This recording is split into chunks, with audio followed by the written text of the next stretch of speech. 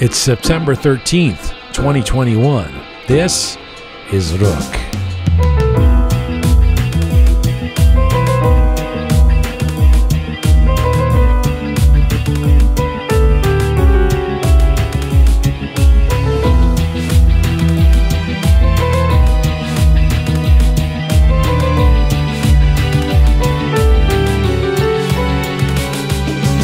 Well, she is an award-winning Iranian-American author, poet, academic, and journalist who has published several books and articles in Persian and English and has spent much of her adult life marinating on the question of what it means to be immigrants and the relationship between us and our adopted countries. In particular, Roya Hakakian has focused on her experience of being a Jewish Iranian woman finding herself as a first-generation immigrant in the USA. Her latest book is called A Beginner's Guide to America for the Immigrant and the Curious, and Roya Hakakian joins us for a feature interview today. Plus, we have your letters of the week. This is stories from, to, and about the Iranian diaspora. I'm Jian Ghomeshi. This is Roqe.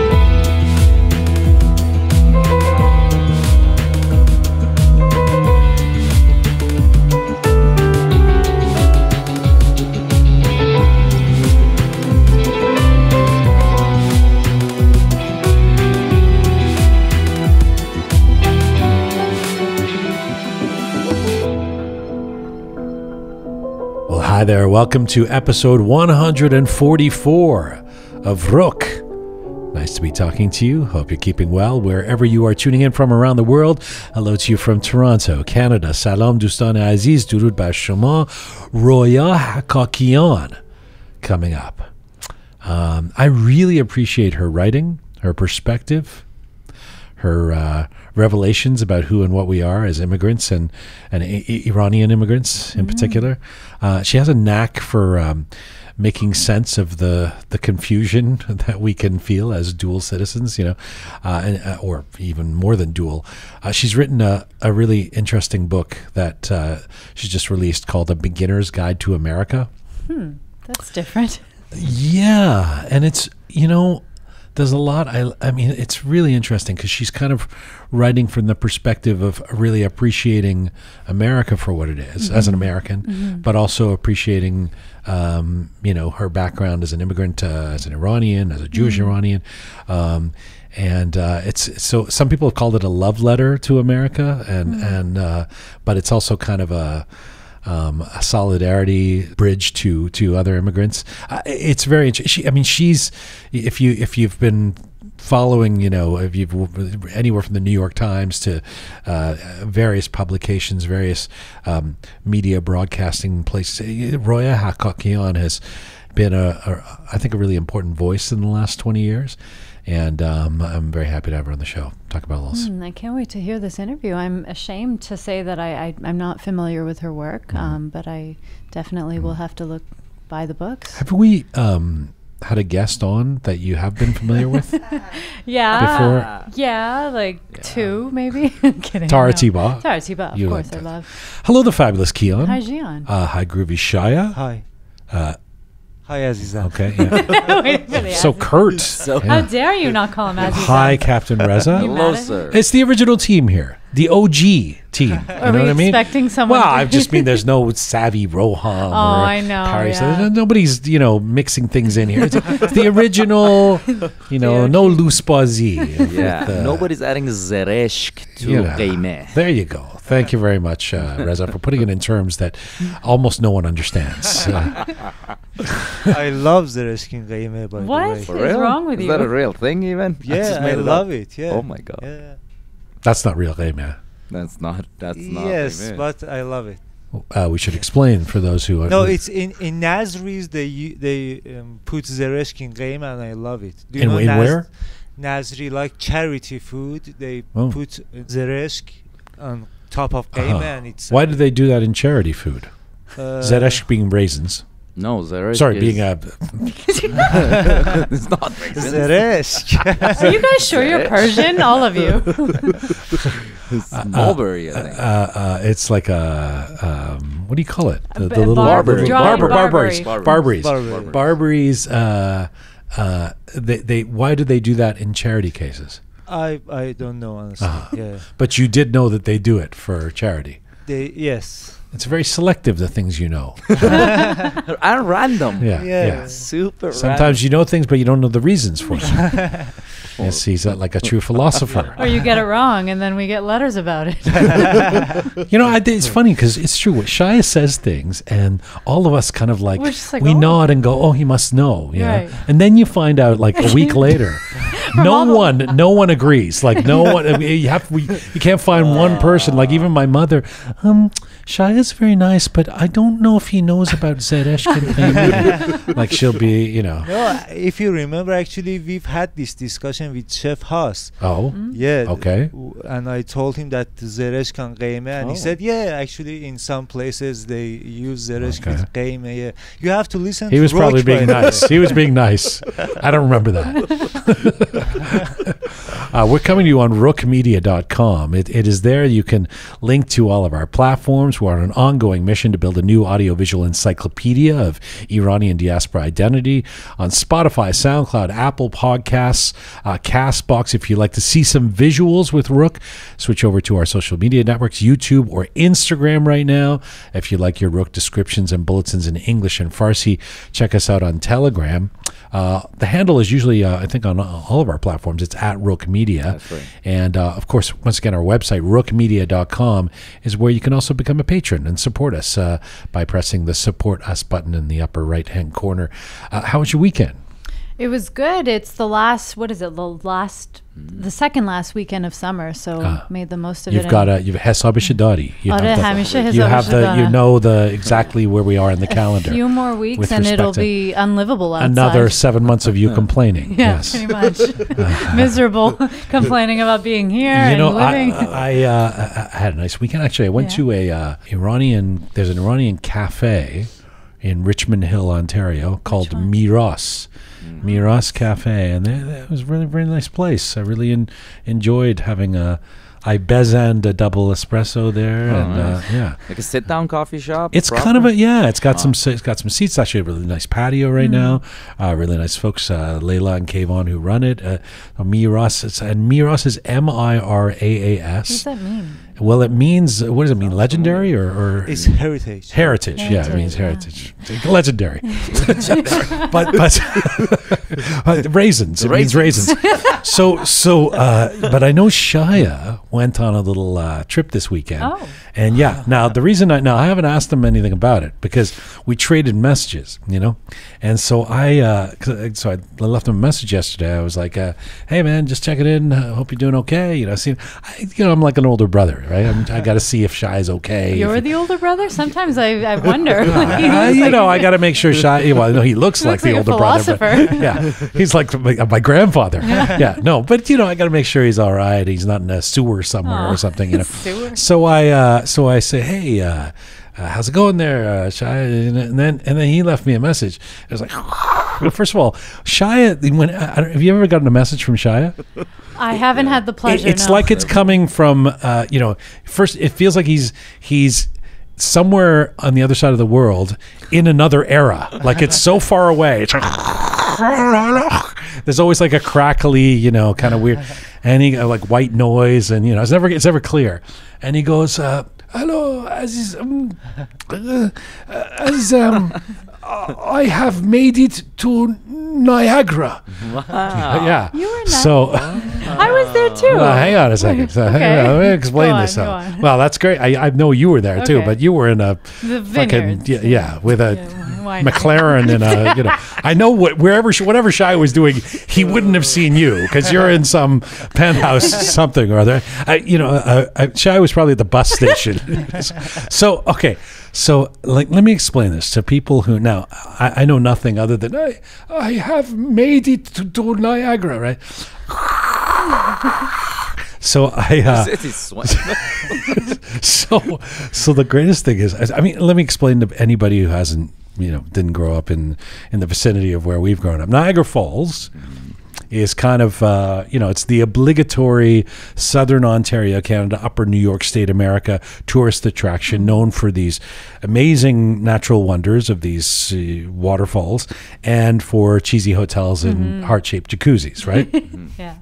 So, and it's kind of like a rite of passage, like, you know, inevitably, as we were growing up here, if the Persian relatives visited or somebody, the first thing, we are going to Niagara Falls, Dad. We are going to, you know, a Skyline Tower. You know, like Persians love it too. They love Niagara Falls. Why do Persians I don't know. It's something. My father My loved dad, it. I know. Yeah. Obsessed. He was. I mean, it was always the first thing. Like we are going to Niagara Falls, you know? And we always did the same thing, the same walk, and we had to go up the tower, and you know.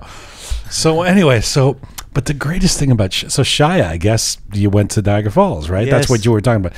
But the greatest thing was with the crackly line and with the way Shia, it was like he discovered Niagara Falls. Like Shia's like an explorer, you know, with the stick he walks with. You know, I have made it to Niagara. You know, it's like It exists. no, you say Niagara. What is that? Like it's like, you know, Shia, the discoverer, the explorer. Right?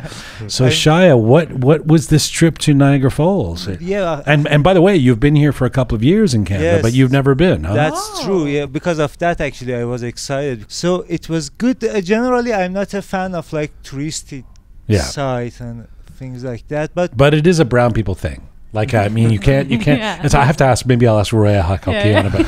I mean, like, white people don't waste their time with. Let's go to Niagara Falls. A lot of immigrants love It's all immigrants. What's It's like we are something going to Niagara Falls.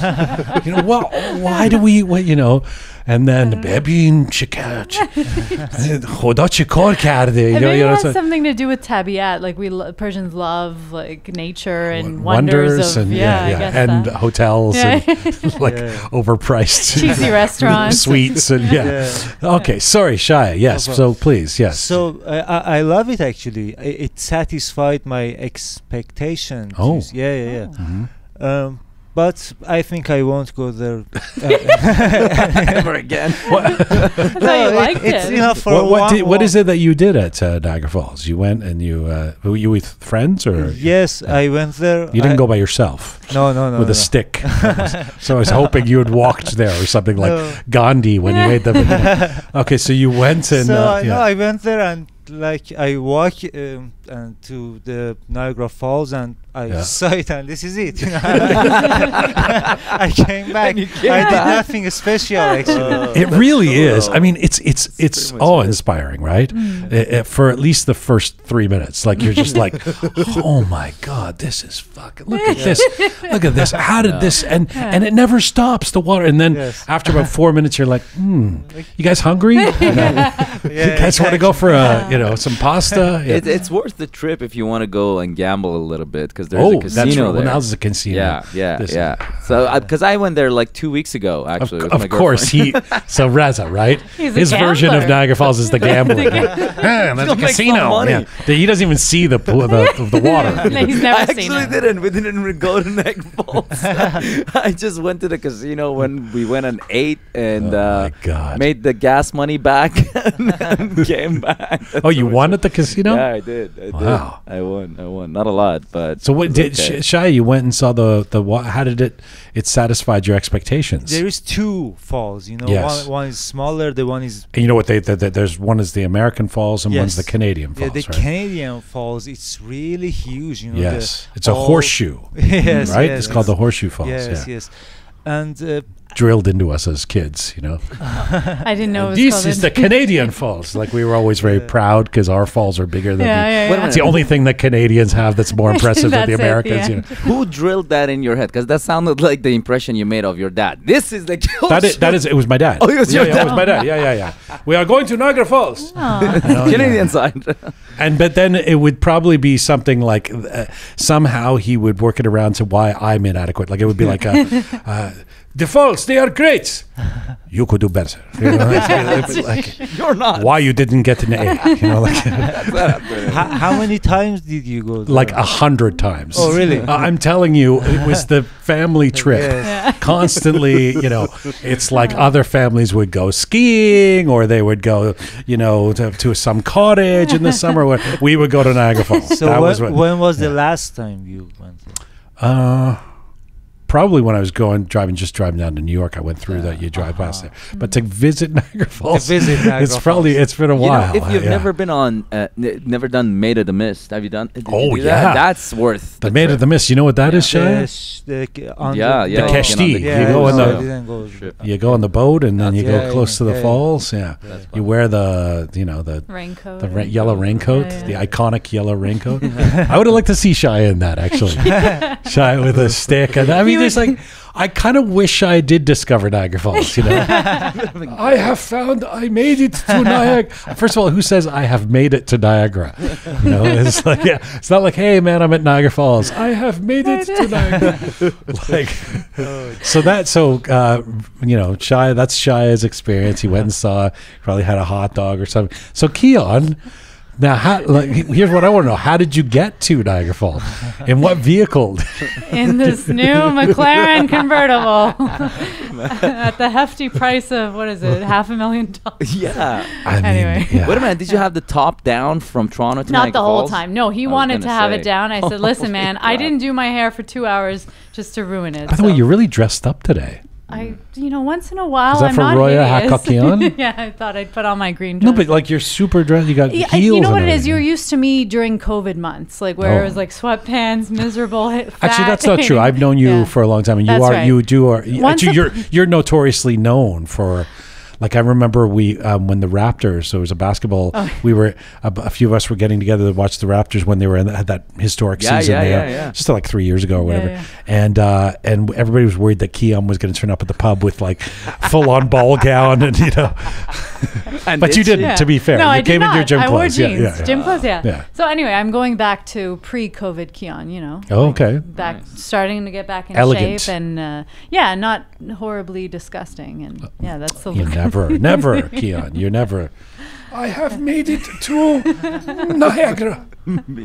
But no, so I was 20 minutes away from the falls. Where they have beautiful vineyards in Niagara. Yes, they do. Yeah. Niagara. You went to Niagara on the Lake. Yeah. Have you that's been? where the rich people go. Yeah. Did you go wine tasting? I did. Yeah, it was lovely. Of course. I brought my food, by the way. That's right. That's right. Shai packed a lunch. God, you guys oh my God, we should. It would be so good if we had a split screen. Oh, it would have been Shia so with the he's unwrapping some cellophane with like a sandwich from 3 days ago. Keon is eating a $4,000 steak. Yeah. You guys are breaking my heart. Would you like more caviar? We'll take it in the McLaren.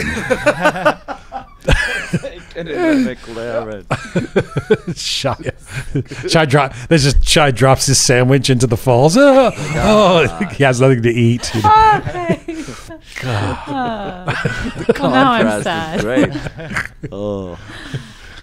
Yeah, we went wine tasting. I mean, what do you guys do when you go to Niagara Falls? We fucking eat a sandwich. That's what we do.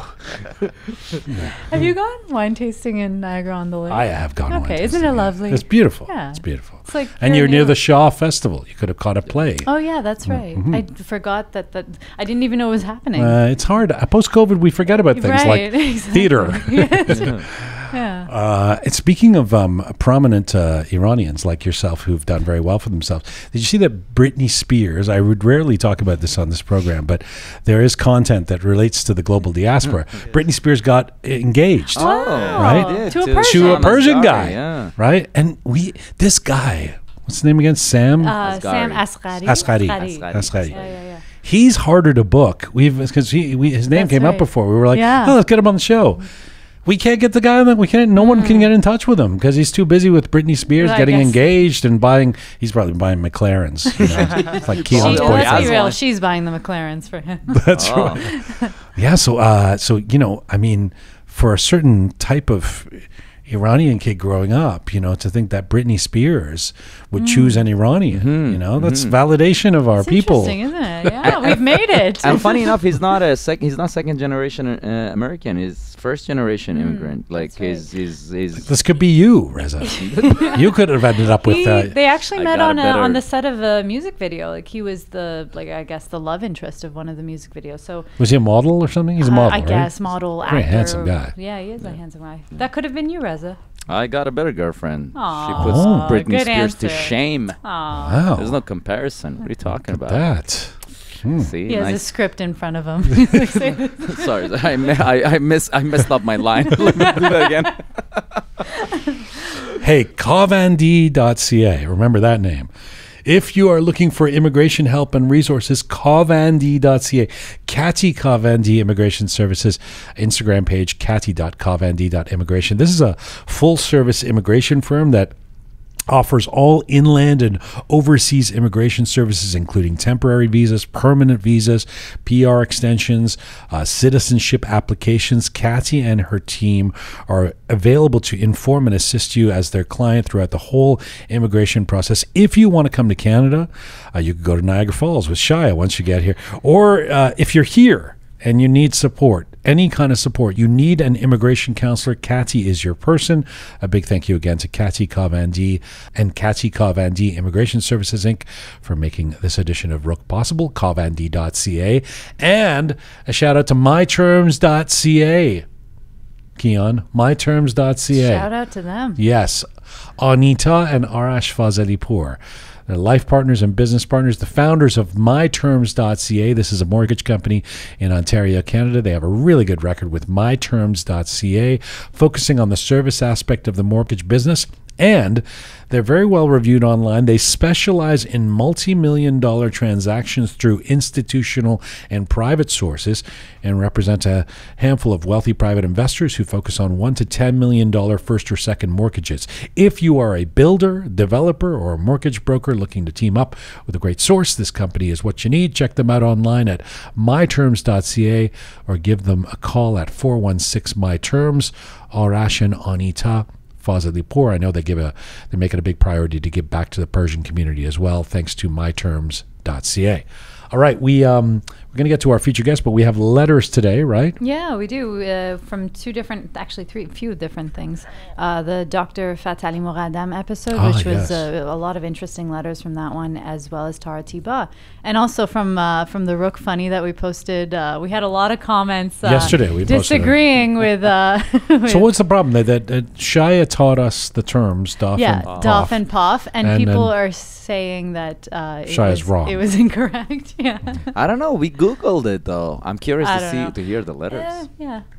We will see you in just a bit. The fabulous Kian, Captain Reza, Groovy Shia. Stick around. Let's get to our featured guest. You know, if there's been a subtext to this program over the last year and a half, it has been perhaps around the following question. How are we to make sense of the complexities, contradictions, and confusion of the immigrant experience? And more specifically, how do we grapple with the question of identity for those of us of Iranian descent living outside of Iran? Well, my featured guest today has spent her career so far meditating on these very questions. She's an award-winning Iranian-American author, poet, activist, academic, and journalist who's published several books and articles in Persian and English. Roya Hakakian's opinion pieces, essays, and book reviews have appeared everywhere from the New York Times to the Washington Post, the Wall Street Journal, and NPR. She's also worked in broadcast journalism, including with 60 Minutes, and Roya is a founding member of the Iran Human Rights Documentation Center.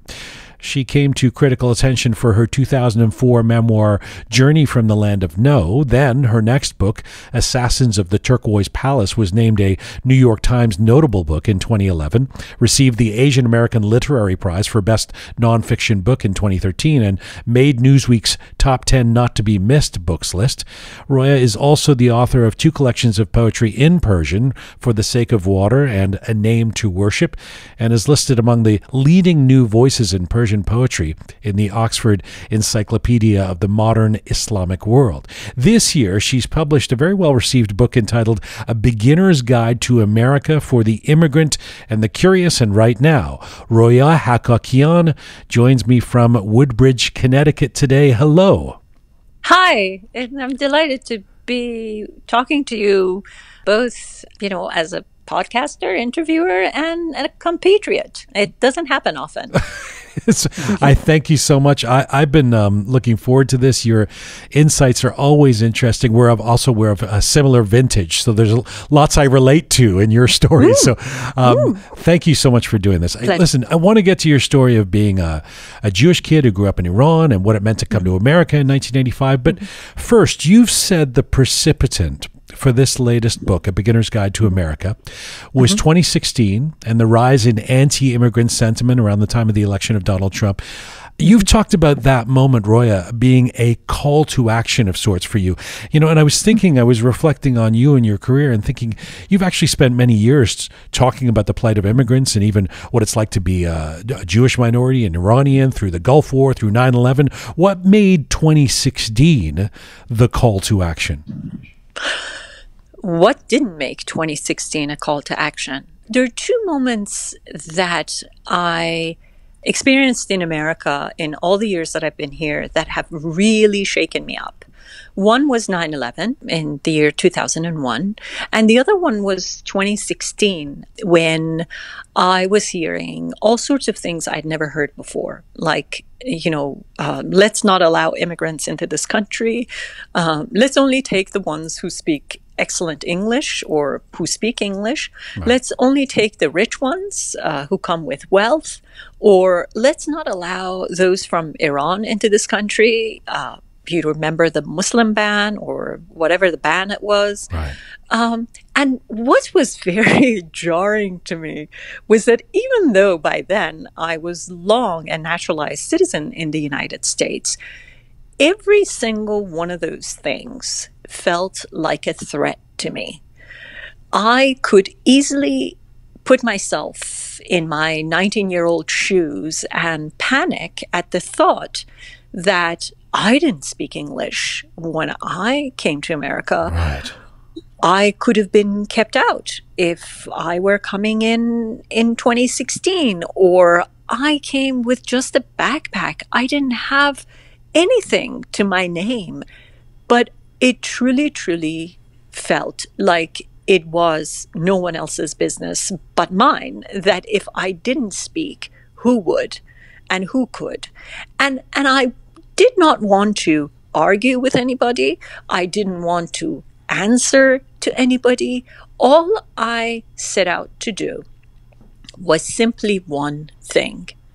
I thought if I could bring the readers up close and personal to who I was when I was 19, when I first came to America, how it felt, how anxious I was, and how extraordinary it was to try to figure my way in this new setting, in this new country, under this new language, in this new culture, then I don't have to do anything else. That if I could make that experience accessible to readers, then they would simply be rejecting everything else they were hearing from everybody else, and my job would be done. So to be clear, even if the discourse is, the Mexicans are coming, build a wall, you feel that personally. You get that could be you or us. I mean, I completely identify with that. At the same time, I think, I don't know if it's a product of our own prejudices or the racism we migrate with or whatever it is, but there are a lot of Iranians who don't see things that way, who would kind of go, well, we're not Mexicans, we're not this, or we're not that. As you say, that's none of my business. I'm sure you've come across those attitudes. Yes. First of all, my joke, which may be a bad one, is always that, people tell me, oh, there are a lot of Iranians in Los Angeles. And I always say, that's why I'm in Connecticut. I don't share a lot. How dare you? I don't have a lot in common in certain ways with certain groups within my own Iranian community.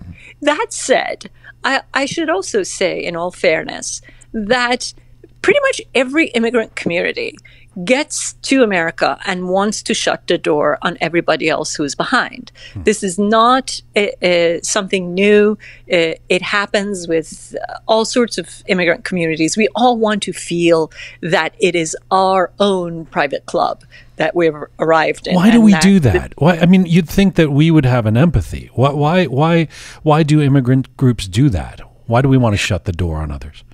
It's an interesting thing, and I think we should ask a psychologist. But I think it's first and foremost a survival instinct, right? Because we are new, and we are afraid that if too many people come then what? Do we have to make room? Will it get crowded like it got crowded, in Iran in 1979 and we had to leave? We just feel like it's safer to close everything off and be in our own little unit, I think. But there may be other explanations for it. The good news is that it takes a generation or two for that feeling to go away. And I also think that there is some naivete in the process of our dialogue about immigrants and immigration in America, and perhaps where you are too, in that, there is more immigrants than any one of us as a country, as a single country, or even a single continent can absorb. That's because there are so many crises that are unfolding that we had not envisioned. And so part of what we need to do isn't simply an immigration problem that needs to be solved. Part of it needs and requires that we all come together as nations and try to figure out what we want to do with these forces that are uprooting people from where they are. So that's a different issue, I think. We can't possibly open our doors to all of them because there will be no end to the number of people who will want to come in. But at the same time, I think it's a continental mandate for all of us. It's a global mandate for all of us to try to make these countries that people are driven out of inhabitable again for their residents. But in terms of that feeling that you had in 2016 and that call to action and the frustration or the identification with other immigrants that are being discriminated against, etc., it raises an interesting maybe a paradox with the release of this book of yours. I mean, the nature of the book itself, has been described as patriotic. There was a review, a very good one, that said this is a love letter to America, and which it is, and because you're as the title suggests, you're showing another kind of America, and you're doing it kind of proudly. At the same time, it raises interesting questions in and of itself, especially in the context of the growth of anti-immigrant attitudes recently. So you're a patriotic American. You're also Iranian and you're Jewish. How do you square that love of America with the fact that many Americans may not want you in the country or may not see you as American enough? That's a wonderful question, and I'm happy that you asked, because I've thought a great deal about this, and I continue to think a great deal about this. So let me tell you what my first visceral reaction was in 2016, especially after something else was said, which was, maybe we should revoke the naturalization of certain people who have already been given, already been naturalized. And I'm thinking, what? They're going to go through, people who've been naturalized and revoke. I had many reasons to take everything that was being said very personally. And my first visceral reaction was, oh my God, if not here, where would I go again? And, I had left Iran in 1984. I had been a refugee in Europe for about a year. I had come here and hated it for several years. It took me a very long time to kind of make it home for myself. And the thought of, this becoming a place where I had to leave once again from was just unimaginable to me. So when I asked the question, where would I go now? The answer was nowhere. I'm going to stay here and fight. So my book is a love letter, but it's also a call to action. I am saying that there is the America that we see, but there's also the America whose blueprint has been handed down to us in the form of a wonderful constitution that with all the amendments it already has and the ones that it can have in the future, and certain legacy of various struggles, including the one for civil rights in this country, that have shown us that we can actually come together, change things, and succeed. And I thought, between those two things, there is no reason not to love this country, because however bad it has been, or whatever there has been about it that needed correcting, it has the capacity to be corrected and to take correction. And I think that gave me the courage to say, I love this place. It may not be perfect in certain ways now, but we have reason to believe that it has enough raw material to allow us to make it better wherever it needs to. And that's really what the book is. You know, I do have to say, I mean, I have to intervene here when you say, the question was, well, where would I go? There are a bunch of us on this side of the border in Canada raising our hands going, well, come to Canada. We're here, right. You know. But I also understand that, I mean, by the way, Canada is not immune to our own issues around racial, not to mention ancestral issues of what discrimination and horrible things that have happened here. But yes, I understand what you're saying about America. And one of the things I really love about the way you talk about America is the unveiling, if you will, of some of the beautiful. There's a chapter called Diaspora in your latest book, and you talk about the beauty you see in America as an immigrant in ways that are not.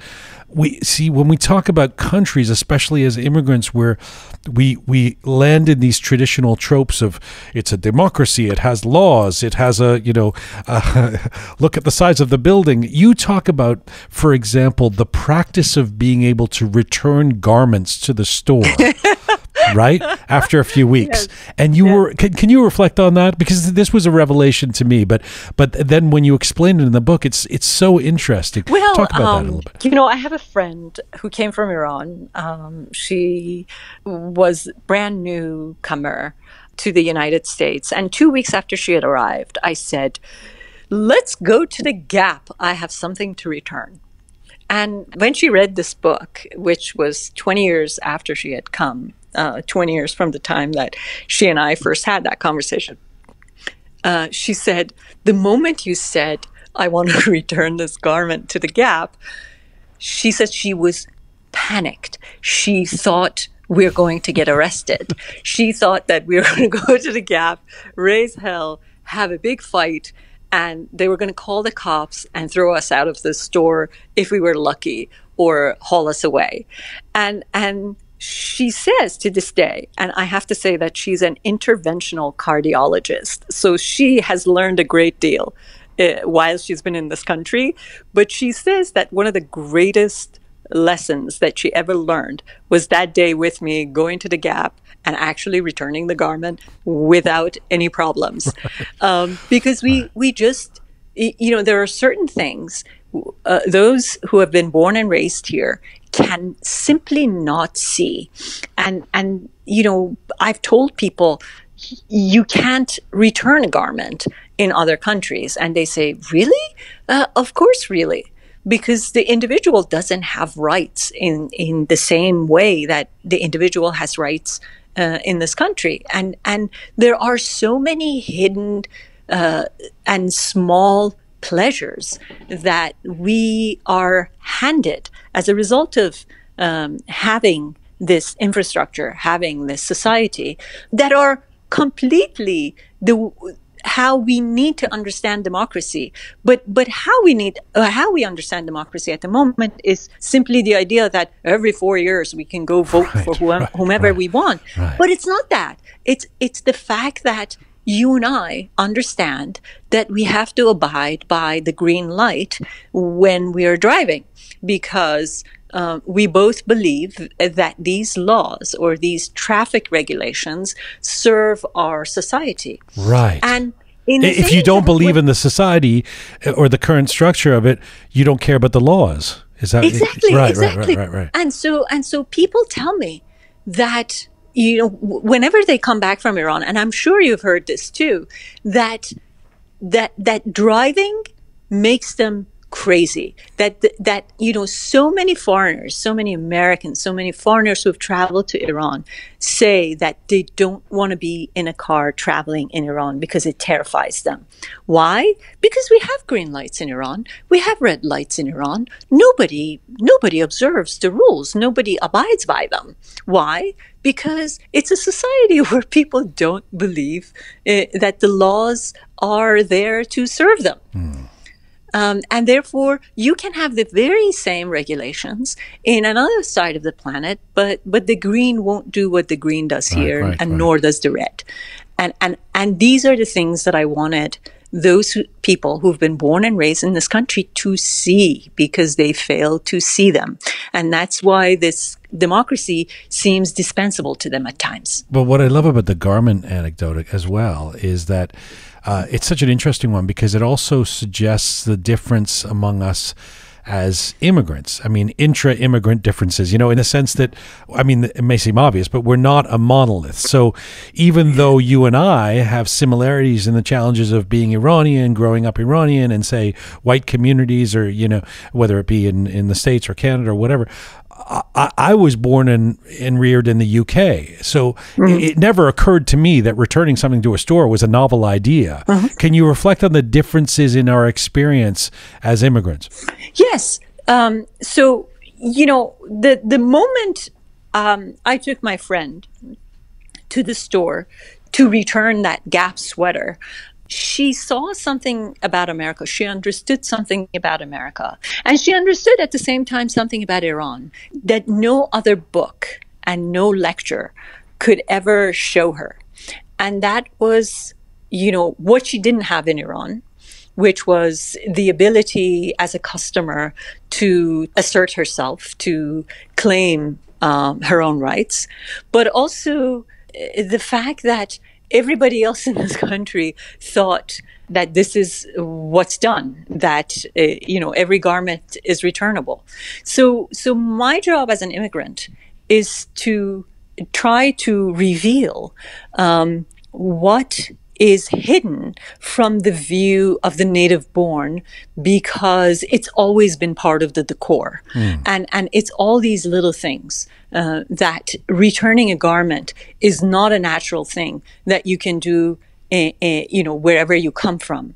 And only an immigrant can impart that knowledge onto, an American or a Canadian who's been born and raised here, and assumes that these are not simply rights that they have kind of grown out of earth, but these are rights. And these are gains that those people who came before us and struggled for equal rights, for consumer rights, for individual rights, have put into laws that we now are living our lives by. But I guess it's the delta between the first and the second generation immigrant. The second generation immigrant knows they can return the garment. It's not an interesting thing to them. It's the first generation immigrant that's like, what? How does it? Would that be another way of explaining it in terms of the difference? Yeah, absolutely, absolutely. And I think that's why, in some ways, the first generation immigrant, my generation, not yours, are the people who need to be injected in the UK, in the US, into Canada, so that we can remind them of the gifts that they have but cannot see. Right. I think immigration is essential, not because of jobs only, not because we need we need to have nurses' aides, or we need to have elder caregivers, or we need computer programmers. We need those. But we also need them because they are the people who see the wisdom of what we have and what we've built, and that everybody else cannot. So we're the people who come and celebrate, even in silly ways, right? We are the people who wave the biggest flags. We're the people who, turn up the biggest smoke at July 4th. We are the people who can get excited about what's here. And therefore, we are just as essential. Yeah, some of the proudest Canadians I know are Iranians who came like 3 years ago, from it's from Iran, and they're like they've got the flag, "We are Canadian," like it's. You're absolutely right. You've also talked about the idea that, I mean, in terms of the advantages of being an immigrant, that the immigrant. This is something you've said. I don't know if I'm paraphrasing it, but the immigrant knows the formula to succeed in a way that the Westerner doesn't necessarily know. What does that mean? Well, there's something we bring with us that gives us an essential narrative. And I think, and so many people, thinkers have said, that human beings need to shape their understanding of themselves and where they want to go in life around a particular narrative about who they are, where they come from, and where they want to go. So when we come to the West, I come from Iran, and the rest of us come from these troubled places. We arrive here with a narrative, right? My narrative has been, I could have been dead, because so many of my own classmates, when I was a teenager in high school in Iran, were taken away, and I never saw them again. So I always think my survival is a mere accident. I shouldn't have lived, because some of them probably didn't, and who knows what happened to them. So I know that by being able to leave Iran and come here, I've been granted a second life that in some ways I wasn't meant to have. And I think so many other immigrants who leave, war-torn places or, other troubled areas, arrive here and say, oh my God, if I survive that, what is there that I cannot survive? And that gives us an advantage. Because the moment you believe that there is nothing that can take you down, there's nothing that can defeat you, you instantly have an edge, right? And you instantly feel that you're that much stronger than everyone else. You simply have proven to yourself that you're capable and you're able to survive. And I think that's sort of the narrative that so many people who are in some of these communities in the United States where businesses have left and these communities have become forgotten by the rest of the country. And they have nothing to turn to, no real employment, no path forward to change their lives. They don't have the advantage that the immigrant has. They don't have that drive. They don't have the narrative. And I think they have less of a chance of making it as compared to the immigrant. Right. There's and it also plays into that empathy piece, that people that knowing, being able to identify. We recently had last month a woman named Dr. Sheila Nazarian on the show, and she's a very glamorous sort of plastic surgeon in Beverly Hills with a Netflix show. But she literally escaped Iran as a Jewish kid with her family, walking through Pakistan to get out, and so she has a perspective on when somebody comes to her clinic or something, and thinks, oh, this glamorous woman probably doesn't understand me. She has an empathy that is built in from that life story. Exactly what you're talking about. Exactly. Your life story is an interesting one. You grew up in a Jewish family in Tehran. As I understand it, your dad was a principal of a Hebrew school in Tehran, and your mom was a Hebrew teacher. Is that right? That's right. That's right. My father ran one of the only Hebrew day schools in Tehran. So, Hebrew days are run in such a way that you have all your Persian language lessons or secular lessons in the mornings, and then from 1 p.m. onward, you study Hebrew and the Old Testament and all the other things. And so he was one of those principals. And it's funny because when he was alive and He loved going to Los Angeles because he never had to pay for a meal when he showed up at a restaurant because they remembered him.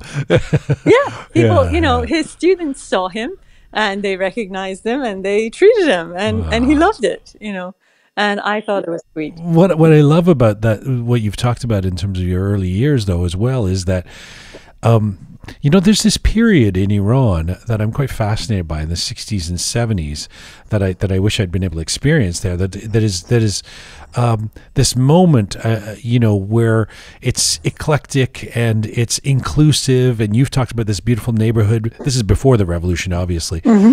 People like Homassar Shah and Jimmy Delshad, who I know they're much older than you, but they've talked about how, being Jewish at that time in Iran, in a place like Tehran or Shiraz, it wasn't a big deal. In fact, it was celebrated. It was this kind of mosaic. Can you reflect on that? What did it mean to be a Jewish kid in Tehran in the 1970s? Well, I was very small, so I can't say that at the age of 7 or 8 or 9.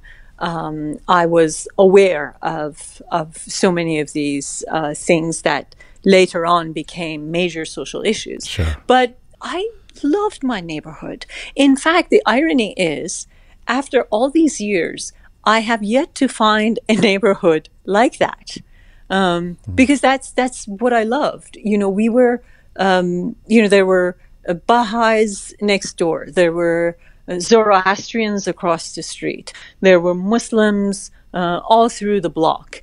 And there were Armenians who were Christians on the same block. And we played together all day long. There were a network of homes with open doors to all of us. And no one ever knew in whose house we were hanging until it got really dark and one of our mothers started shouting in the middle of the street to call us home. That was a beautiful experience, and it really breaks my heart because first of all, as Americans, we keep boasting of what a great culture we have because we celebrate being hyphenated. Well, we were hyphenated. We were past hyphenated when I was a child in Tehran. We simply were together, and no one really talked about these taboo subjects that later on became an issue after the revolution. So it was really a golden era that we should all take great pride in and strive to return to. Where was the neighborhood in Tehran? Do you remember? Yeah, of course. I've written about it. I drew maps of it for my publisher, and they, put the maps in the book. It was Crown Prince Square, which after the revolution was named the Valiasr Square. Right.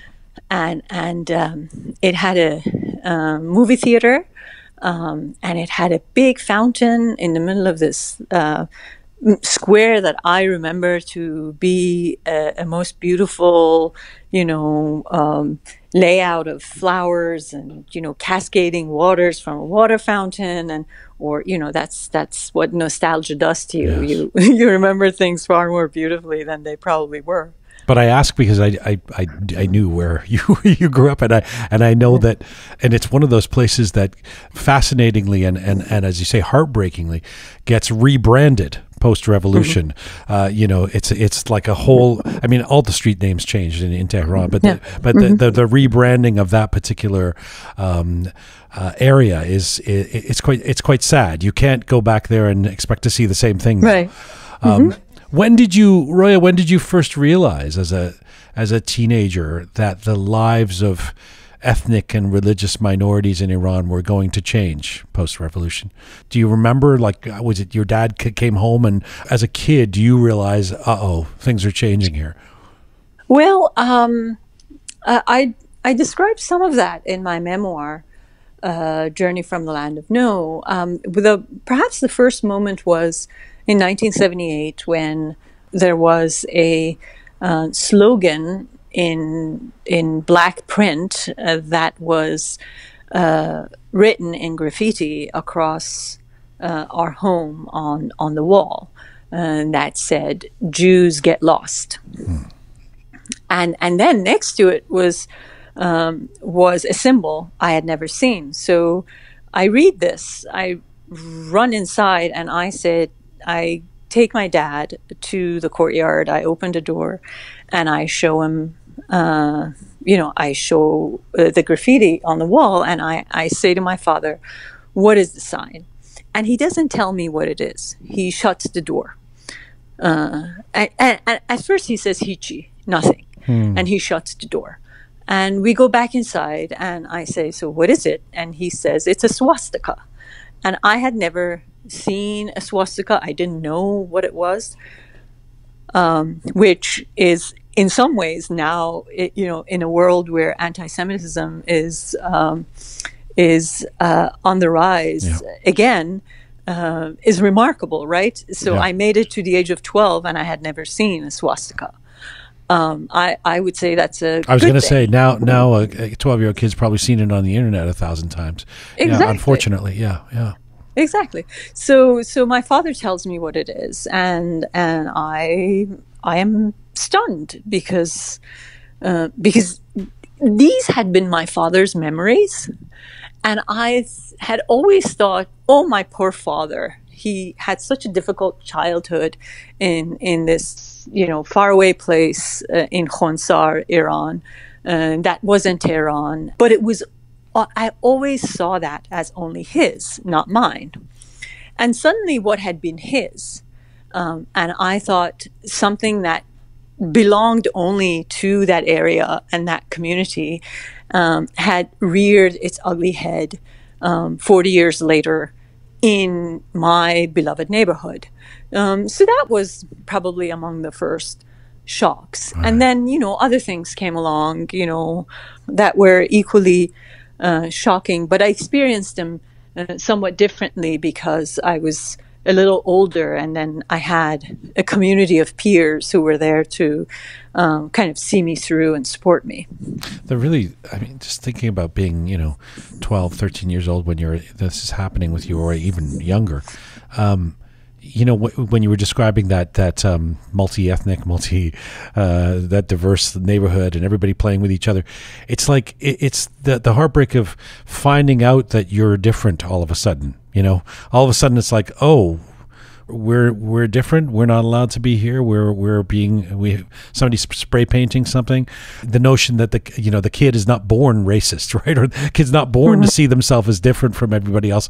It's society that teaches us that, and it's so horrible to think of that. Well, I have to say that I knew I was different because on Fridays we walked to the synagogue, and we had Muslim neighbors who were so close to us that would come over on the Sabbath and turn the lights on and off for us. So it was very clear that we were different, but we weren't ashamed of the difference. We thought that the difference was very normal, very natural, that everybody was different, and so what? I think that's what's changed, in some ways. It isn't that we were blind to the difference. It was that we were fine accepting the difference, seeing, and in some ways being okay with the difference. You go as a political refugee with your mom. You're in Europe for a year.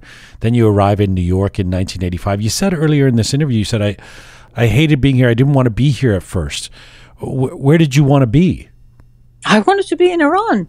I knew how bad it was, but I had two things that happened to me.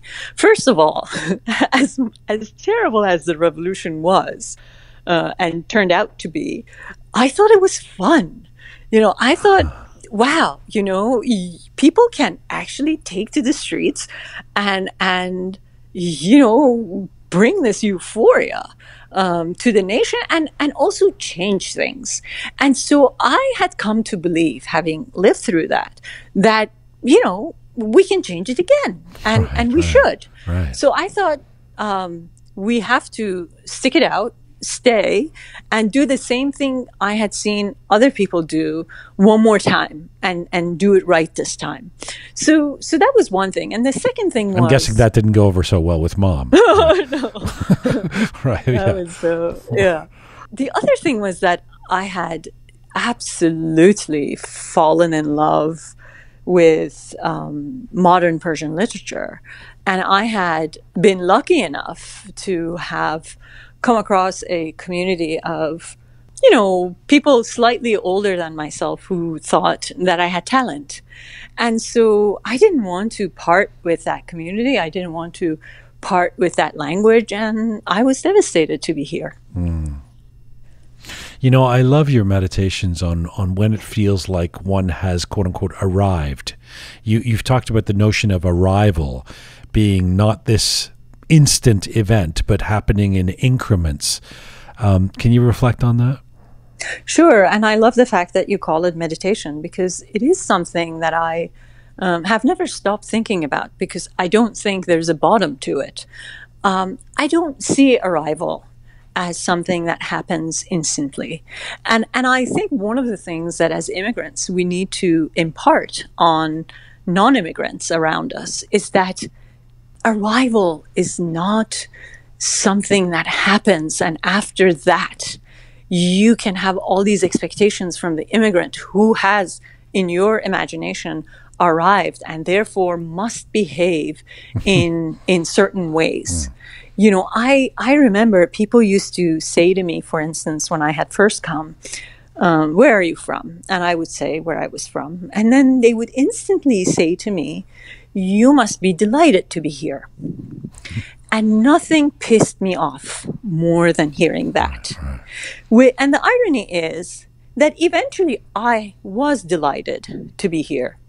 But it took about 15 years to get delighted. Right. And, there was so much grief in those early days that I couldn't see what was in front of me. I mean, I think that I was visually troubled because I was walking through a fog of, forget jet lag, a fog of grief and disorientation, which, incidentally, when I talk to a lot of friends who have come after me, they describe the same thing. So I think it's very important for us to keep saying to the non-immigrants that you got to let the immigrant be, that, interviewing the immigrant to see whether the immigrant is grateful or delighted is useless, because the immigrant is trying to sort through how she or he is feeling, how this whole, how this experience needs to be understood, analyzed, how all of that needs to settle in and make sense of. And I think to try to rush people to put to words things that they have yet to figure out on their own is simply wrong, and then gives us the wrong impression of whether they feel loyalty or not. When do we know we have arrived? I mean, I guess the traditional idea would be when we get our citizenship or a passport or something, and we go, "Yay, we've arrived." But I mean, when do we really know we've arrived fully, or do we ever? Sometimes I move back and forth between Persian and English, and I'm not aware, right? And if I'm talking to an American friend, and he or she says to me, "What did you just say?" And I realized that I just said something in Persian and I didn't realize. I think that's part of truly arriving, that you move back and forth between the two and you no longer know the difference because you're so comfortable in both those skins. I wonder if the struggle is as well in not wanting to feel or be an outsider. It certainly was for me as a kid, coming to Canada from England and being Iranian and having a funny name and big nose and all of that. I love the story you've recounted. If I have this correctly, you were studying under Allen Ginsberg in Brooklyn. Yes. He, at some point, who because as a writer, would have been a dream gig for you to be studying under him. And he at some point returns some work you've done, some writing, he's marked it and actually gives you a less than stellar mark because he says what you've written is cliche, and you actually revel in that. You get excited because it suggests you're writing like an American. I love that story because it says so much. Talk to us about that. Yes. First of all, I knew he was teaching at the university where I was studying. And when I was a new immigrant, I didn't dare go to him because I thought, it's over. I can never write again because this is a new language. And how dare I want to write in a second language? It wasn't for me. So I basically thought, and I was a pre-med, I thought I was going to go to medical school because, I couldn't have a literary career. Right. But then about, 4 years after I'd come, I was fluent enough. And one of my essays as a sophomore was being passed around by professors as the most stellar essay that other students could, try to emulate. And that kind of gave me courage to think that, maybe there's hope. And so by the end of my fourth year, I just tiptoed my way to Allen Ginsberg's office and I said to him that I really wanted to be in his class. And he said, but you have to have written 30 plus poems. And by then I had already published my first book of poems. So I handed it to him. And of course it was all Persian. All right. So he looked at it and he said, groovy. And then he said, you're welcome to come to my class. And so he did accept me. And then, the first time around that I turned in homework, he marked it all up. It was all red. And he was very disappointed because he, from the few interactions that we had, he somehow thought that I was better than that.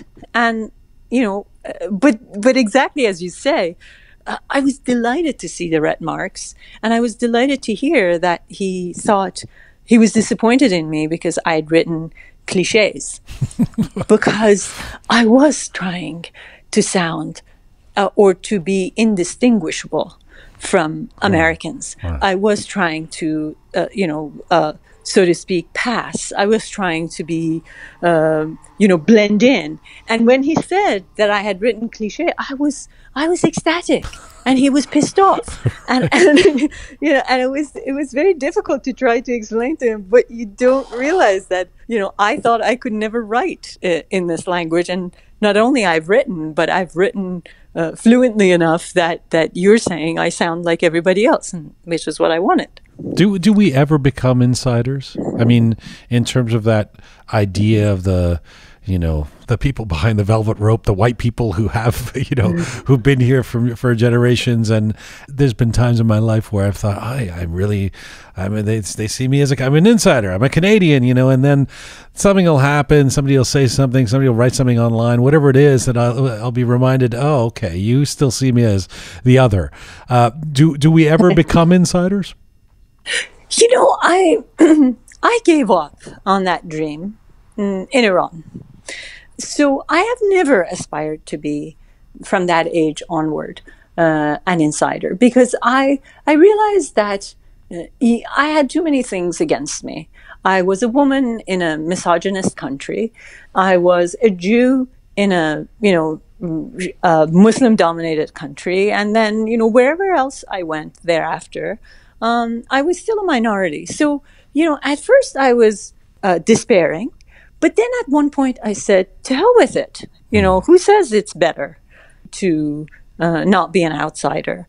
And I turned that into somewhat of my own understanding of a special privilege. I thought, this turns into my listening post, my lighthouse, right? This place where is distant from where everybody else is, but gives me an advantage to look into and see everyone else, and then be a writer. Because I think I define myself as a writer, as that very person with that particular perspective. Yes. But that said, I am not sure there are insiders. I'm not sure anybody is on the inside, really, because to be on the inside is also to be on the outside at the same time, because, who knows what's in, and how long can we trust that inside will forever be exactly the inside, right? Because, social preferences change, fashions and trends change, and suddenly you may have thought that you were part of the inside group, and suddenly, with a few changes, you are on the outside. And I think that's how some of the, white Americans may be feeling that way right now. I once asked the noted idiosyncratic German filmmaker Werner Herzog, how does it feel to always be, not in the mainstream? And he said, no, I am the mainstream. It's all the other filmmakers that are on the outside, I quite love that. You've also talked about the paradox of skilled immigrants, and this maybe dovetails with the idea of being an outsider, that you've written that the idea that when you came to America, you had nothing, you were nothing, quote unquote, and that the acceptance into the country meant so much more, because if you had come as this, vaunted skilled immigrant that we hear so much about, you would have felt the relationship in America was more transactional. Tell us about that. Precisely. And probably if anyone were to ask me, what is the one single most important takeaway from your book for non-immigrants, I would say it's precisely that. I look at myself and how I came. I was a very bright human being, but I was also a product in some ways of post-revolutionary Iran. I had been in high school. I had listened to Death to America chants every single day of my, years in high school. And no matter how bright I was, a certain amount of it had seeped into me and was part of me. So when I arrived, I had arrived with those apprehensions about America and about being in America. Certainly. On the night that I was leaving Iran, one of my friends came to the house and brought me a book called The Devil of the Yellow City. It was a book about New York by Maxim Gorky, and Yellow City was New York. And it was I think she was trying to tell me that this is where I was going, to this city of the devil. And so that's how I came. I had that negative perspective, and on top of my negative perspective, I didn't speak English. I came with nothing, and the idea that, contrary to how I came and who I was, the gates of this country were opened onto me, and I was allowed entry. It was a magnificent thing to think through, 20-some years later. And I think if there was one thing that turned me into, however a patriot I am today, it's that memory. It's the notion that who else would have wanted me at that time, at a time when even I didn't think I was worth anything, and who would be generous enough or imaginative enough to think that something better could come out of that human being that had arrived at that moment. I couldn't see it. But somehow to think that whomever it was that gave me a visa to get in saw that or hoped for that and let me in is quite magical. And I think if anything turned me into the sort of patriotic American that I am today, it's that notion that they took me in under those circumstances. And conversely, I think those who come with skills always have a chip on their shoulders because they think, of course they took me in because I was a surgeon, because I had $10 million that I deposited in the bank. Right. and therefore, they don't feel the feelings that I have. They don't feel that this country helped reveal me to me. This country helped build me, and I think that's the mistake that so many policymakers make by thinking that we should open our doors just to those privileged classes. Yes, it's such an amazing observation and perspective. Listen, I've so enjoyed talking to you. I'll ask you a couple more questions before I let you go, and I want to ask you about being outspoken about Iran today, because you wrote an essay in March called "Unveiling Iran," and I want to quote from it because this is something we struggle with on this program a lot. Is how much do we need to take responsibility, those of us in the diaspora, for what's happening in Iran today? How much can we take responsibility? And we certainly don't want to walk around moping, 24/7 because there's enough to be disheartened about. But you write, let me quote you, "When I had first arrived in the U.S. in 1985, I thought that the longing one experienced in exile had to do with being displaced. But no longer. Now I knew it had to do with being wronged and wishing to see that wrong, which drove me from my homeland, righted." So, Roya, is that to say that those of us who are Iranian will never actually be at peace with ourselves while our land of ancestry is, say, not a democracy? And if so, that is quite a burden for us to carry. It's a burden, but it's also a privilege. Look, every life becomes that much more beautiful when it has meaning. And oftentimes, meaning is something that stems from a grand project we have in life that we give ourselves to executing. And then the notion that we all can have this privilege of thinking that we can do something to bring justice, to make this country that we know and that we come from a better place, not even for ourselves, but for others who live there, is a wonderful thing. What else is there to do? Go to the mall every weekend?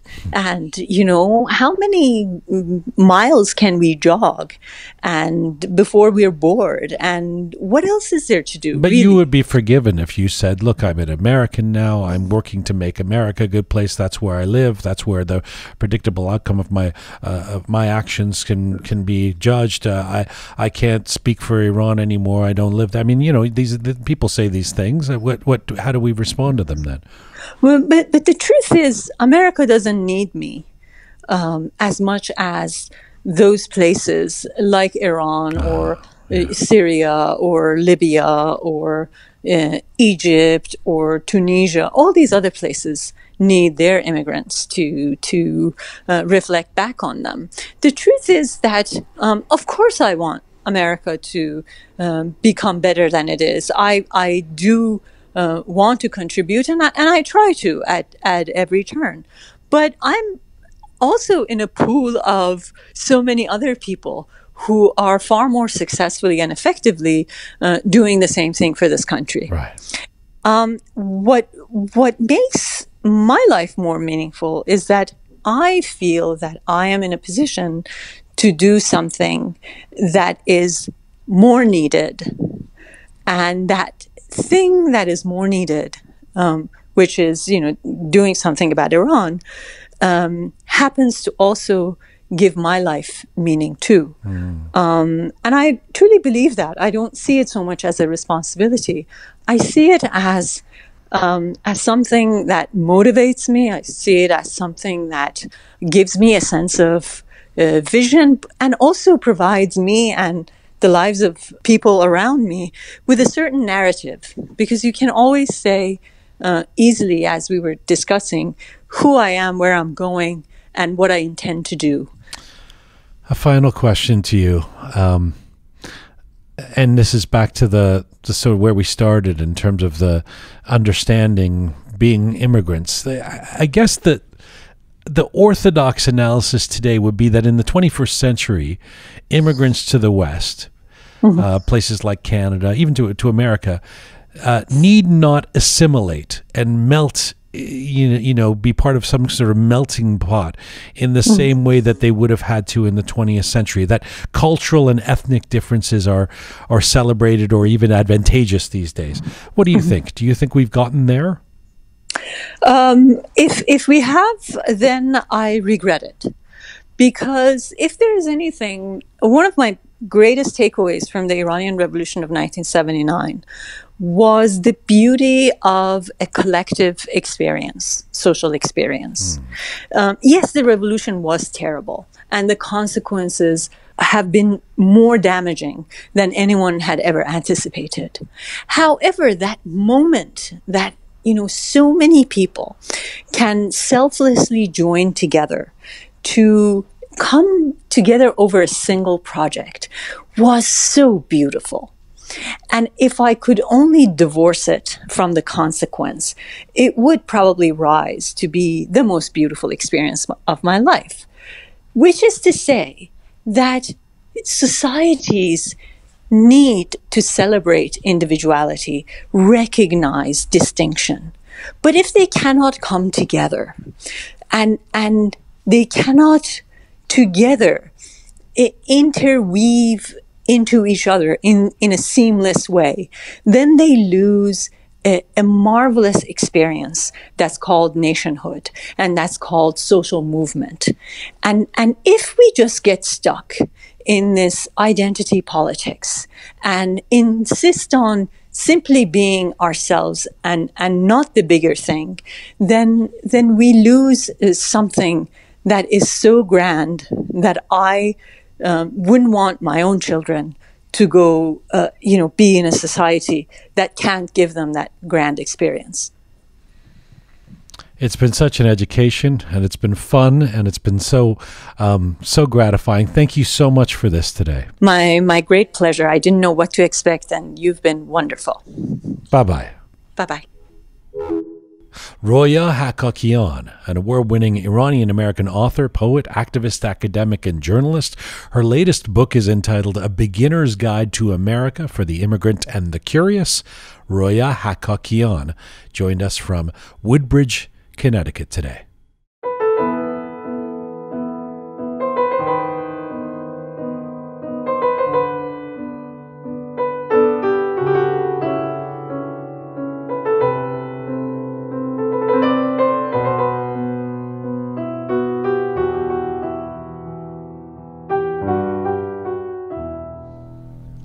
Microphone's back on for Groovy Shaya, Captain Reza, and the fabulous Kian. How about that, Roya Hakakian? That was incredibly insightful, educational. She unpacked a lot of things that, that I'm aware of. I just never think of to that level. Like, a lot of things we take for granted here in the West, like being able to return clothes. You just don't. My favorite part. I love that so much. Right. I love that Traffic story. lights and laws in general. Yeah. Like I remember the last time I was in Iran. I don't know how it works with the cab system, but I believe some of them you can share it with strangers or whatnot. I think that's the cheaper option or whatever my relative ordered at the time. And a gentleman gets in the cab and puts his hand on my leg and I was like, what? Like I was so confused. So I asked my relative to pull over or whatever, and I told her, and she was like, oh yeah, that happens. Like, if that happens here, that's like a lawsuit. You take also it to that court. Just the idea about the driving in general. She said the idea that if you don't believe in the institutions, right? Oh, you don't believe in the sanctity of them, or if you don't believe in the efficacy of them, you won't observe the laws. You don't. Who cares about the laws then? And so hence the chaos of the driving situation in a place like Tehran. The returning clothing thing was so interesting. I mean, I remember reading that in her book and telling some folks about it, and it's and people, I mean, you guys, like Shia, do you understand what she's talking about when she talks about that? I mean, that like the returning policy, that it would be a surprise, to somebody coming from. Yes. I mean, maybe not now, but certainly in the past, coming from Iran. It's so fascinating to me as somebody who grew up here. I've never known a world that isn't about returning things. Yeah, that's interesting because I experienced that firsthand with my mom. Because my mom is notorious for the returning. Like everybody in our family knows that. Like Fariba goes shopping so that she can return the item the next day. It's crazy. And every time she goes shopping, she asks the shopper, like the whatever the store, that what their return policy is. And most of the time, it's like no return policy. She was in heaven. She couldn't believe. She came here. I took her shopping, and then the first time she came here, it was a few years ago. And then she didn't like the item. She was like, this is like, I don't like the color, whatever. And then my dad, he was like, you're stuck with it. I'm like, no, just let's go. Like, you have the receipt. She was like, what? I can just return it, no problem? I'm like, yeah. She's like, okay. She was prepared. Exactly the same story. She went to the store. They took it back. She was like, this is so easy. And then my dad was like, this is problem. On the flip side, over there, you do bargaining. Like, you go to a store and bargain. Oh, yes, so that's true. Like, she couldn't do that here. And she was like, come on, ask for a discount. I'm like, you can't do that, Ma. It says not, like I can't ask for a discount. This is Marshall's. That's so funny. You go to like a gas station and it's like, tell them we'll give them $10. And it's like, no, it doesn't work like that. You gotta. You can't. What I really appreciated she kind of embodies in the celebration of duality. Like I really appreciate that Roya is very. We find so many people in the diaspora who are either in one camp or the other. They're either in the camp of I reject Iran, I hate what it's turned into, or I wouldn't go back there. I'm a Western person now. This is where I want to be, or the thing of everything was better in Iran. We have this; it's much better. And the fact that she's so bold about saying, "I love America. It gave me all these opportunities. I really appreciate being here. This is what I want to do." And an appreciation for Iranian culture and her background and all that. I mean, that is the sort of the essence of the duality that we all kind of are navigating. And I thought she does such a great job of that. Yeah, I'm definitely going to pick up her books like right after As this. you should. You guys should all pick up the books. Shaya, Kian, you guys will enjoy reading them. Reza, you can look at the covers and get somebody to read. Get your girlfriend to read them for you. I hope there's lots of pictures in it. Son of a gun. Son of a gun. Son of a gun. A shout out to Arash and Anita Fazelipour, the founders of MyTerms.ca, a successful mortgage company in Ontario, Canada. They believe in educating their clients to understand every aspect of the financing being obtained, and they see each transaction through from beginning to end to make sure they are closed with ease. If you're looking for a mortgage in Toronto or the Greater Ontario region, go to MyTerms.ca. They are among the best, and both Anita and Arash make it a priority to give back to the Persian community. Big thanks to them and MyTerms.ca, as well as Kati Kavandi and Kati Kavandi Immigration Services, which you can find at kavandi.ca. Due to recent news in Iran regarding the potential restricting of internet use, apparently the word immigration is the most used Google search word in Iran, and the immigration demands have skyrocketed in recent weeks. So you want to find the right immigration consultant. You don't want a consultant who might take advantage of this huge amount of applicants for beneficial purposes by giving misleading information. If you're looking for an immigration consultant, search if they are official members of the ICCRC. Look up their reviews. Kati Kavandi Immigration Services Inc. is well known for working honestly with their clients, very responsive and handling and chaperoning successful applications all the way through the process. You can check out their reviews on Google, Kati Kavandi Immigration Services, kavandi.ca, or find them on Instagram at kati.kavandi.immigration. All right, it's Monday. Let's get to letters of the week.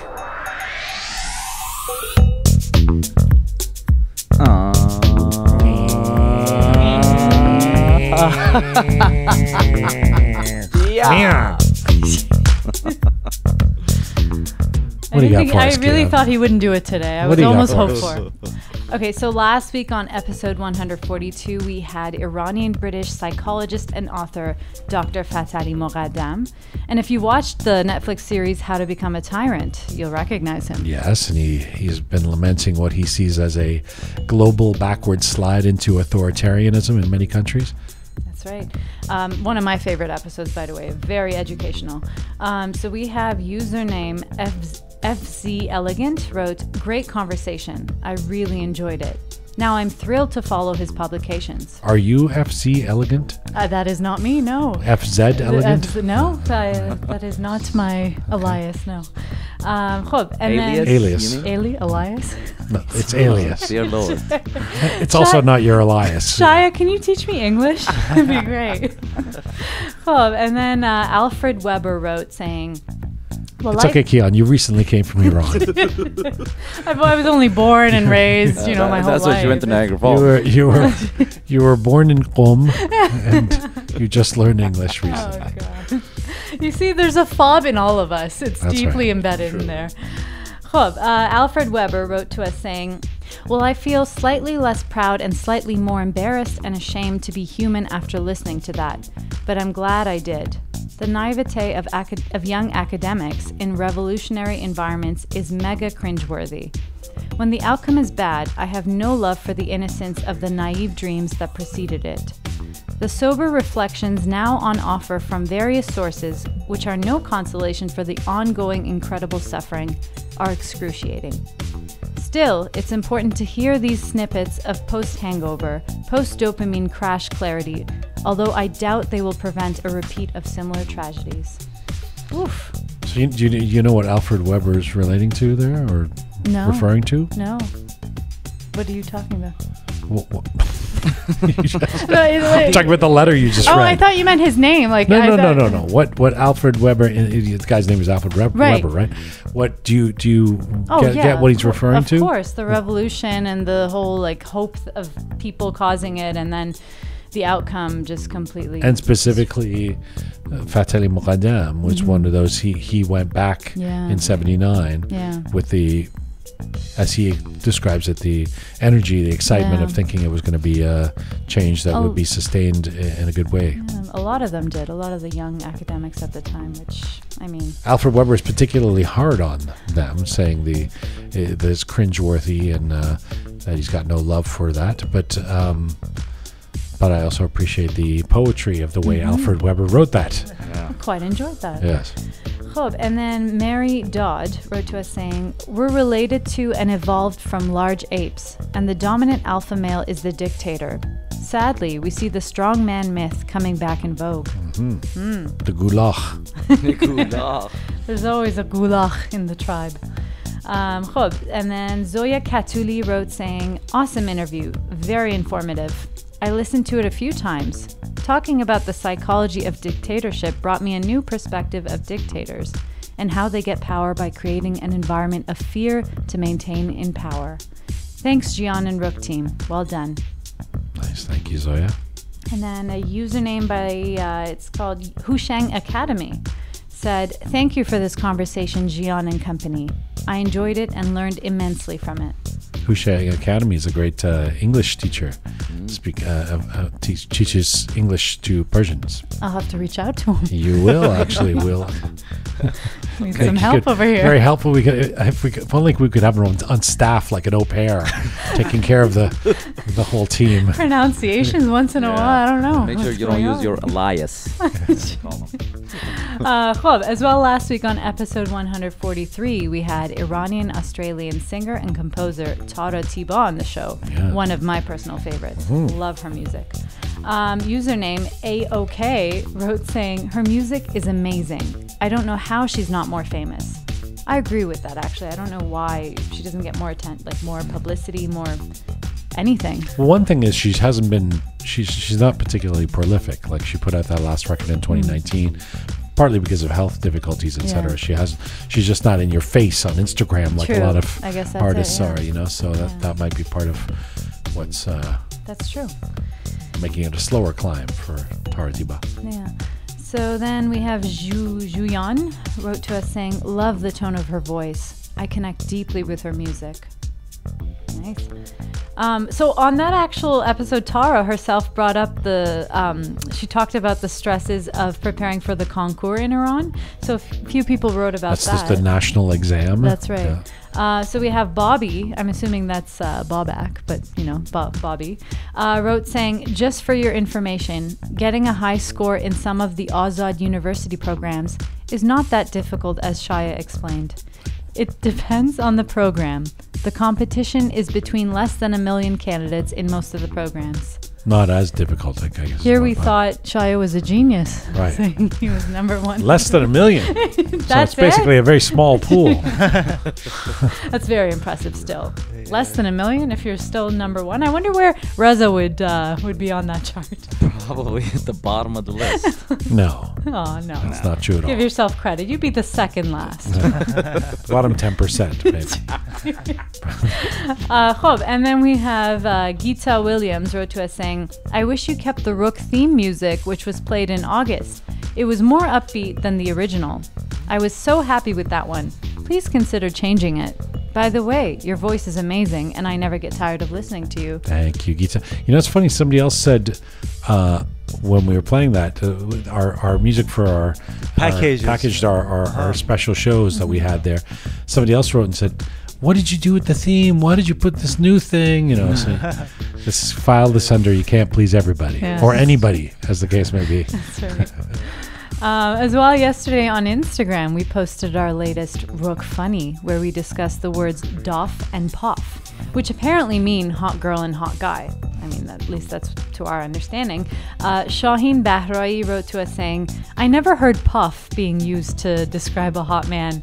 Shaya made it up himself. Shaya did not make that up. No. I've heard duff. I wasn't aware of puff. But I didn't make it up, really. Of course not.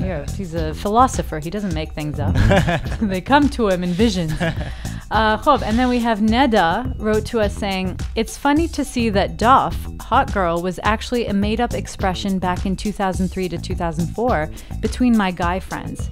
They were joking by using it with other people who had no idea what it meant. I recall I made puff for hot guys at that time when my feminist side kicked in, but I heard it got popular over the years. I'm curious if anyone was using it earlier than 2002, or if it's made its way to other parts of Iran. So wait, this person is claiming that they discovered... They started Not these discovered, words. They started, they invented it. Wow. I mean, well, the thing is... Neda, we have to get Neda on the show. The person who coined the terms, doff and poff. Right. Well, where does slang come from? Someone must have started it, so yes. who knows? Well, Neda started it. And her friends, yeah. According to Neda. It's Neda, by the way. Neda. Finally, it's time for Letter of the Week. Ooh. Come on, guys, a little more enthusiasm. All right, just stop. This week's Letter of the Week goes to username Almond Blossom. Neda? No. There was no name listed. It was just Almond Blossom. Okay. Wrote to us saying, this episode was amazing. I really liked it. Patty says uncle's idea of Shaya was so funny, but I don't agree with him. Okay, so you got to recap. Tell us about that. Okay, so Patty says uncle told her that he doesn't like Shaya. Yeah. The only person we've ever found. The only person other than Shaya's family that doesn't like him. Yeah, it was quite shocking. And we were like, what? What do you mean you don't like it? Yeah, it's like hating a puppy, as Reza said. Yes, so she goes on saying, but I don't agree with him and think Shaya is a gentle and lovely boy. Oh. Good luck, Roqe Team. That's the letter of the week? That's the letter of the week. Short, good, in sweet. honor of Shaya. Yeah. We love you, Shaya. Oh, okay, I love you too. Wow. All right. Well, that was great. Thank you very much, Kian. If you need me to make things awkward, I'm here. Great letter of the week. Thank you, Captain Reza, Groovy Shaya, the fabulous Kian. You're all the best. This is Full Time for Roqe for today. See you all on Thursday with our Roqe Roundtable. And I think Hamid Saidi is joining us on Thursday. This is Full Time for Roqe for today. Our website for all things Roqe, our previous episodes, our guests, our Roqe funnies, our videos, roqemedia.com.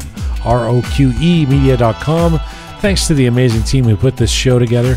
Ponta the artist, Thoughtful Nagin, the fabulous Kian, producer Susan, Super Patty Saw, Savvy Roham, Aghay Merdad, Sponsorship Sean, Captain Reza, and Groovy Shaya. Thank you to all of you out there supporting us and sharing our content. Please subscribe on any or all of our platforms if you've not done so already. That is free. You can find me on Instagram and Facebook at Jian Ghomeshi. In the meantime, Mizun Bashi.